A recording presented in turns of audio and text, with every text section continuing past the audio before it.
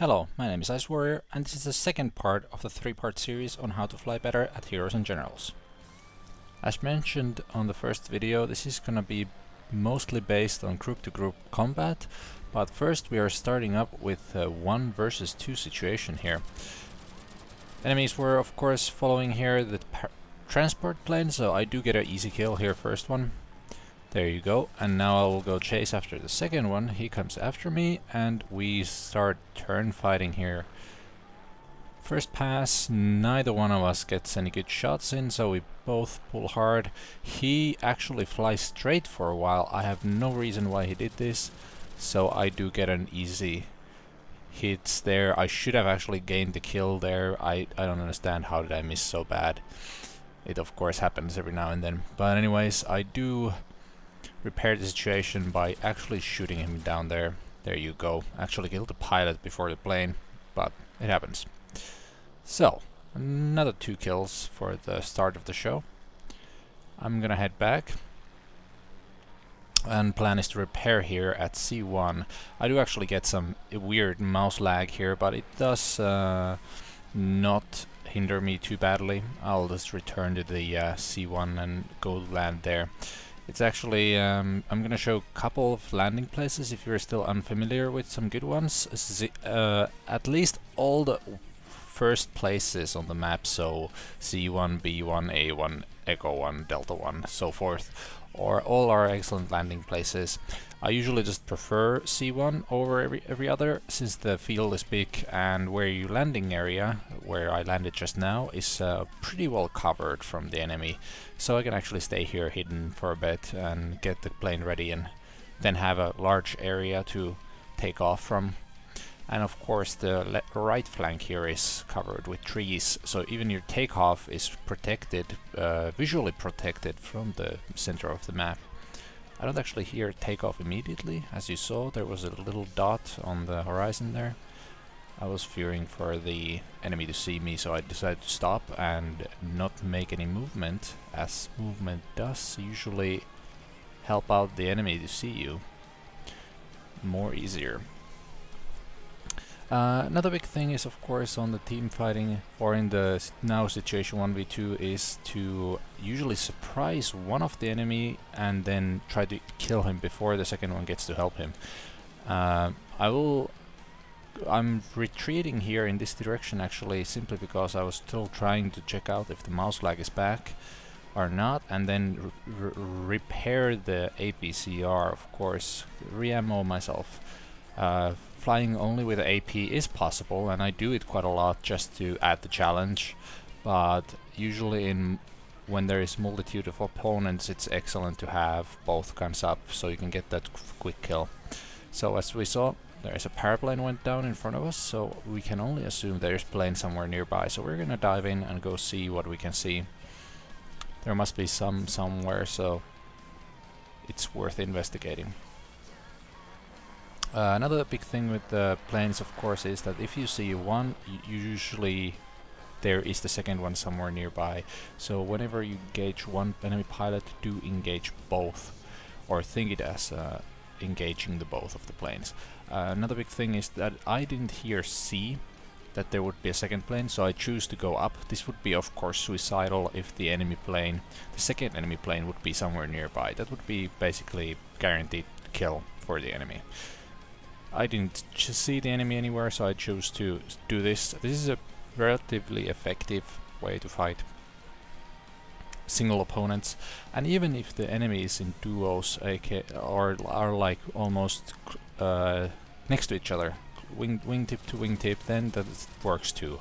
Basically, you just want to evade the enemy the best way the scenario allows. Here I'm getting a little bit shot by the AA, and this AA actually is gonna be a death to me in a moment. Not quite the way you might think, but we will see here. I'm almost stalling speed, so I'm having trouble to keep the nose up. There you go. It was really big angle there. So now I'm diving in. A smart pilot, who is not me in this scenario, would go back to base and just repair, because we have one enemy plane still in the air. You will see it on the top right flashing in a couple of seconds.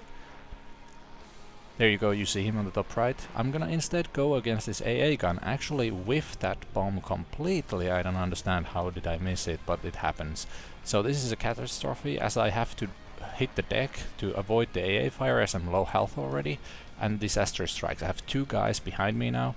This is a death sentence no matter what. There's absolutely nothing I can do anymore. I'm dead, so I go a little fancy. Maybe I force one of them to crash or something else. Well, that didn't happen in this case, sadly. And I hit the tip of the wing, hit the ground, and I died there. Maybe you could have survived with the Yak or BF-109, but eventually I would have been shot down simply because of the 2 planes. Even if you shake one of them, the second one will get you. And only way to recover from that is to spawn again. We actually do have another pilot here. This is gonna be turning up in 3v3 relatively quickly. So what we have here is gonna be a 2v2. Excuse me, 2v3, which is gonna turn into 2v2 real quickly. There you go, so you saw one plane crashing there. Axie guy there, I guess got shut down. There you go, now I'm engaging the first one. I don't actually here care. You saw some shots going over my shoulder. I didn't care whether they were own or not, because there's no point for me to take evasive maneuvers, because the second one would have either killed me anyway, and I've lost a kill, or in the case of me dodging effectively, the first guy who I was actually engaging would have just turned and killed me. So there's always the point that do try to do instead of breaking off, try to kill a target you're fighting. This is of course scenario to scenario based. Sometimes it's more effective to actually stop the chase and just run away and let your wingman handle the guy behind you. But it always risks the scenario where the guy you were chasing kills your wingman instead, and then you both are dead. So I usually prefer on killing the target and then hoping to God the wingman doesn't fuck up. Again here, face-to-face contact. I go up, he goes left. I get the bounce on him here. Hard pull, and I get behind him. And I get some shots in, of course. A little bit of shots in. Could have turned a little bit harder so I could hit the cockpit. Cockpit is usually an excellent place to hit. Usually kill the plane, and if you get lucky you might kill the pilot too. And get him back in the air quickly as possible, of course. There you go, I keep turning. We both are turning. This is a pretty risky maneuver usually on 3v3, but it's still one of the most effective ones. Either you have to break off, which is always risky, as the guy you broke off will just start chasing you instead. But here I got a little lucky and the enemy teammates didn't retaliate or anything. Here I stopped chasing simply because I was afraid of the teammates, so I'm fly off. He blows up on the trees and I survive with only 1 bar of HP gone. So I'm gonna fly again towards the alpha line. I have no rush here. I know I have my bombs reloading so that I can get the APCR up if I'm gonna have to use it. A big thing of my style of combat is, of course, I will try to stay on the back line. I'll try not to be near D1 even when I have teammates, simply because I don't want the situation that if teammates go for ground attack instead of helping me out, I don't want to be alone. So instead I stay back and see if the teammates are in trouble and go help them out. And then of course occasionally I go pick up some paraplanes so I can get some XP while waiting. You'll see the teammates are very low altitude. I don't do this at all.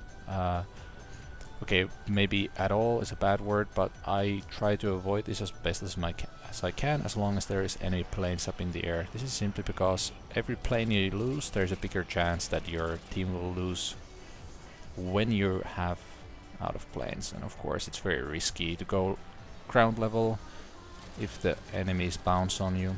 There you go, another beautiful kill. He was trying to chase our friend here, and we got an easy kill during his turn.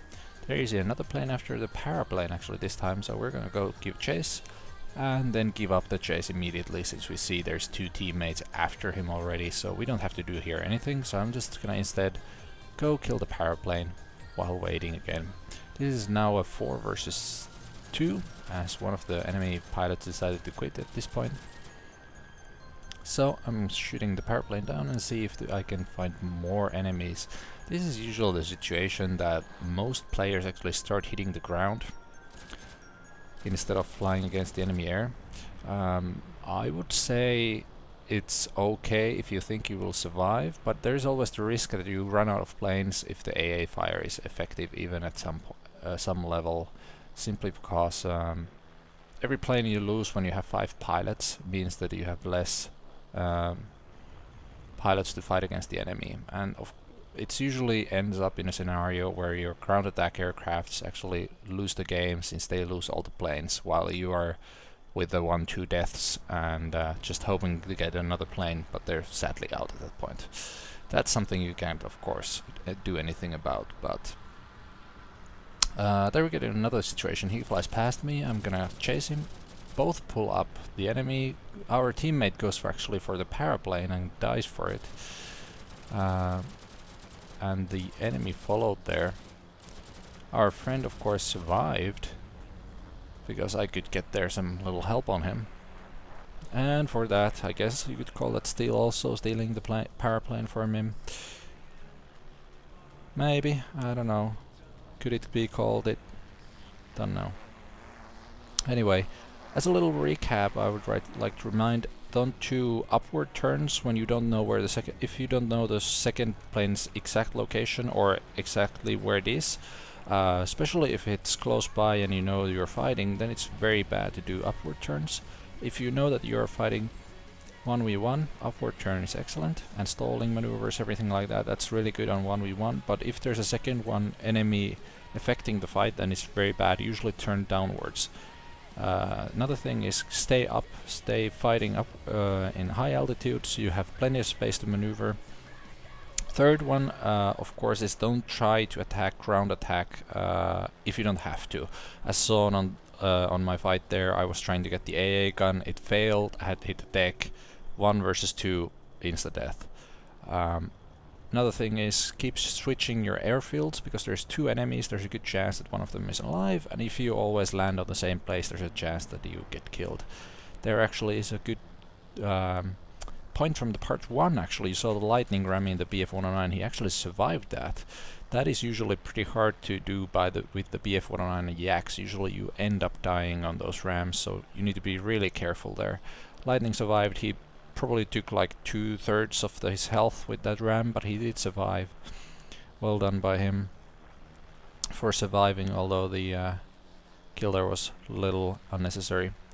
And that concludes part 2. The next part will be mostly for air-to-ground attack, and we will concentrate how to kill tanks effectively and how to avoid and abuse the AA gun system. And thus, second part concludes. Comment below or on the forums, links in the description.